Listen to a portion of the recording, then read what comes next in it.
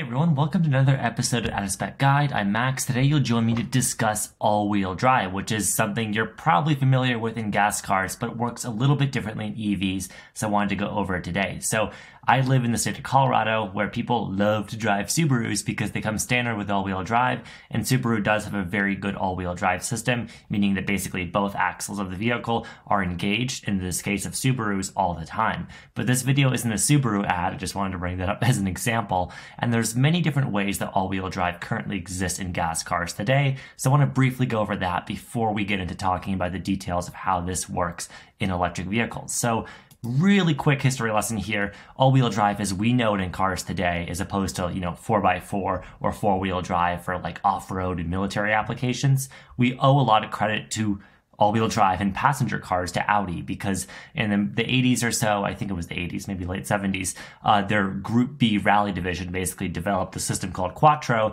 which was an all-wheel drive system using a drive shaft to connect their engine's power to the rear wheels so that both wheels could be engaged by way of basically a differential locker. So this was a very manual system. This meant that skilled drivers could kind of engage traction when they needed to. But we don't need to get too much into the nerdy details of that. Just know that, this was a rally technology that people quickly learned had benefits for passenger cars. So Audi has this Quattro branding that exists on a lot of their normal cars and passenger cars today. They do it in various ways with internal combustion. However, let's take a modern vehicle like the Audi e-tron. Not to say the combustion cars aren't modern, but a modern EV. How does this do all-wheel drive? Because, electric cars have motors. They don't have an engine. And those motors can be packaged in many different ways. Usually for basically all normal passenger road cars, we have an engine in the front that transfers power with a differential case. Now, I know there's some supercars and other cars with engines in the middle, but we're not going to go into that today. But with an electric car, they can put the motor anywhere. So typically what they do for all-wheel drive on EVs is they package two motors, one for each axle. So while you might have a base model where you just have one motor on the rear usually, or maybe the front, making for front or rear wheel drive, in the case of most electric cars with all-wheel drive, they opt to have two motors, one in the front, one in the back. Audi still brands this as a Quattro. Mercedes will call it 4MATIC. Everyone has their own kind of branding for it. Some brands just call it all-wheel drive.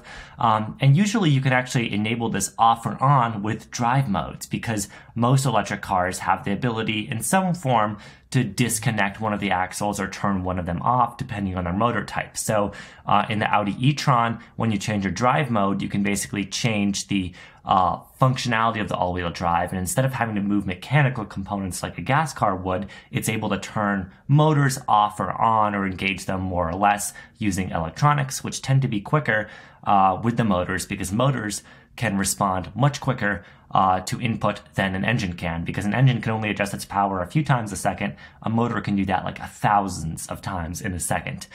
So lots of nerdy details here, but just basically to let you know, most cars you're going to look at, most Teslas that aren't performance models, most Audis, most Mercedes, basically almost every car you can get, Hyundai, Kia, they get all-wheel drive in their EVs by having a motor on each axle. Pretty simple.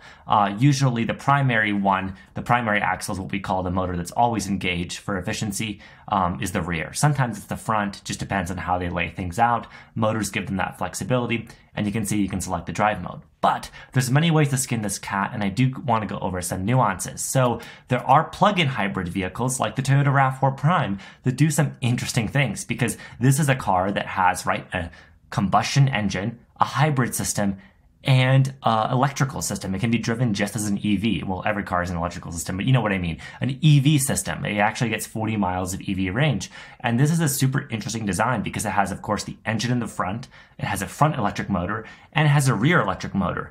And to get all-wheel drive on the Toyota RAV4 Prime, Toyota doesn't actually have a transfer case traditionally like you would get for all-wheel drive in most combustion cars. They use what's called an e-axle or an electric axle, The flexibility of electric motors isn't just useful for pure electric cars, even hybrids are using it now to get all-wheel drive. And the RAV4 design is actually pretty clever because it allows a very flexible system where the car can drive just with its engine or with its motors, and it can get all-wheel drive. But of course, to get all-wheel drive, it has to have that rear motor on.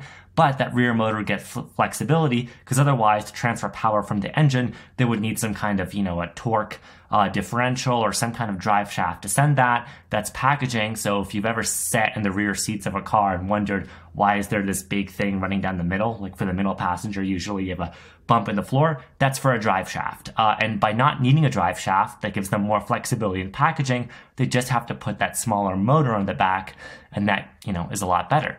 Toyota also uses the technology on the Prius to have what they call e-all-wheel drive with the e-axle. Again, this is just branding, but what it really means is basically that the Prius has the all-wheel drive option where all it's doing to get all-wheel drive is having a motor on the back. Now, this motor isn't as powerful as the engine in a Prius. It used to be really weak. I think the last generation one was like 7 horsepower, so it was really just there to say they had it, and I guess it could help in very low-speed situations. On the newest generation of Prius, they've beefed up that motor, so it's a little bit more helpful, but it's still an on-demand system where, it's only engaging when it needs to, just for efficiency reasons. It's still not a massive motor.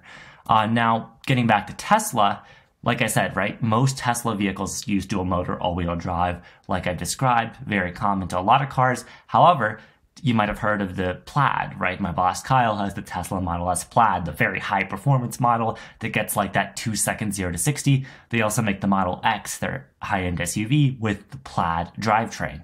What is Plaid? Well, in Tesla speak, right, you can see this normal all-wheel drive system. If we look at the normal Model X, one motor on each axle. They're not quite the same motor. They are set up a little bit differently, but sort of symmetrical, sort of similar.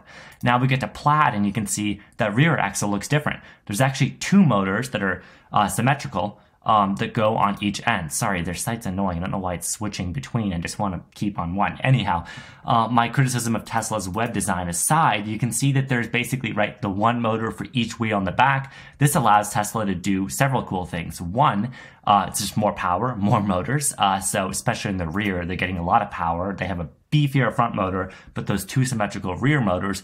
But because they have basically a setup where each motor on the rear is controlling, right, its own wheel, they can do what's called torque vectoring, and in a performance situation, drive one wheel harder than the other, get, really good performance in turns and on tracks. So this is a really cool system. And there is one extension of this. So we've talked about, right, 2 motors, the vast majority of electric cars that offer all-wheel drive, 3 motors, this kind of performance setting that Tesla's using, mostly just Tesla, I think. And then there's what Rivian has in their trucks and SUVs, which is quad motor all-wheel drive. And until now, this is basically the only system that Rivian has shipped. Rivian is coming out with a dual motor system that's going to be cheaper, but this quad motor system was a big innovation, and they're currently, I think, the only production EV in the market still that you can buy that has a quad motor system. And so you can see the layout here. It's literally a motor for each wheel. Now, unlike a hub motor, these motors aren't packaged on the wheel themselves, just like we've talked about, they're on the axles, but Rivian uses the system called half shaft, so one motor powers each wheel effectively. You can see the layout here. I'll just zoom in closer so you can see that. And this system is really flexible. They don't need a differential because of any kind, because each wheel has its own motor. However, this does give a lot of work to the computer because the computer has to figure out, how do I power each motor when? Sometimes for efficiency, the truck is only powering the rear 2 motors on the highway for, efficient driving. It doesn't need to engage the front 2. In off-road situations, it might need to engage all 4, sometimes at the same time to get out of like muddy situations. Or certain ones, maybe it just needs to engage the front left and the rear right, for instance, depending on the terrain. So the computer can figure that out using slip sensors on the wheels. A lot of cool technology. However, my boss Kyle, loves his quad motor. Rivian, it has its bugs now and then because the computer has to do so much work. So while the system in theory is genius and it does usually work pretty well, it does have its bugs. And when he did a performance situation driving it a year ago, he did have some complaints. And I know Kyle would like to have the option of a real mechanical locker, which Rivian has lost because they've opted to go with this entirely motor-based system. However, the good news with this system is that because it's computer-based, it can be improved with software over time, which is just really cool and wild. but they have actually made it better with a few updates. And Rivian now is going to offer a dual motor system. So this system is going to be cheaper, easier to package, and because you can see it uses a little bit less space, it should actually allow them to incorporate an even bigger battery, give the car more range. So everything in electric cars comes down to packaging and doing that efficiently. Motors are flexible, but they do take up some space. So generally, the fewer you have, the cheaper your costs are, the more you can package. This is why most cars opt for that dual motor setup. However, I wanted to throw in the quad motor system because I think it's really cool and it offers a lot of potential, especially in off-road situations or driving on sand or, kind of mixed terrain. Now, I wanted to throw in one more thing here. This isn't really an on-road vehicle. This is what they call a UTV, just kind of like an off-road ranch vehicle, the Polaris XP Kinetic. So you might have heard of Polaris. They make jet skis. They make these UTV things. They're basically like utility farm vehicles or like mini pickup trucks.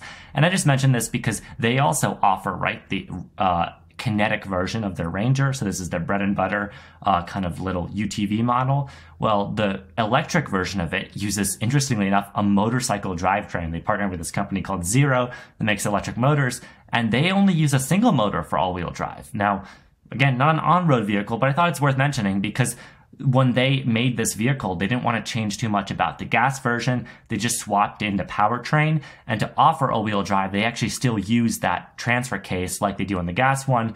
So this is just kind of a throw in there because I know some of you will comment, well, there are some electric vehicles that have all-wheel drive with one motor. Yes, there are ones like this. This is a very specific situation. Usually a manufacturer would only do this, like I said, when they have an existing gas vehicle that they want to package in a different way so it can engage that transfer case and power all four wheels at once, just like the gas version can. They've just swapped that engine in the middle for electric motor from a motorcycle. So I just thought that was interesting to throw in there. But anyhow, that's just a brief kind of broad overview of what all-wheel drive means in an electric vehicle.